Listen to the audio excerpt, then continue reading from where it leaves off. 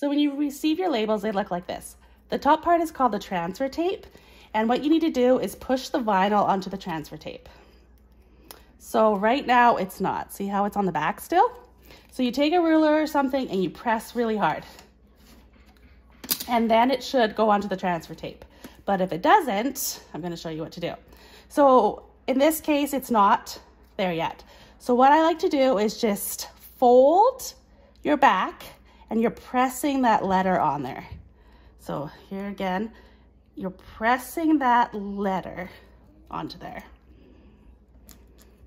And you can go, I did not push hard on this one on purpose, just to show what you do. So you just keep going.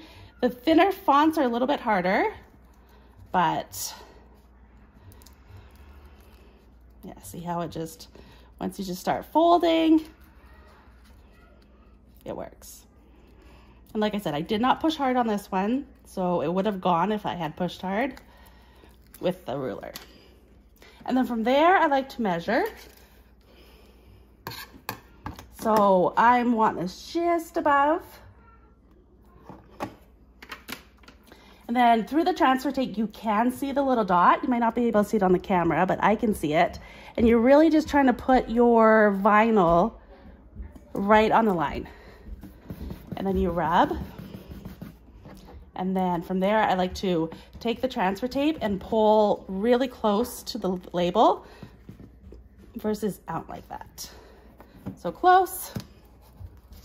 And then you can rub away your mark.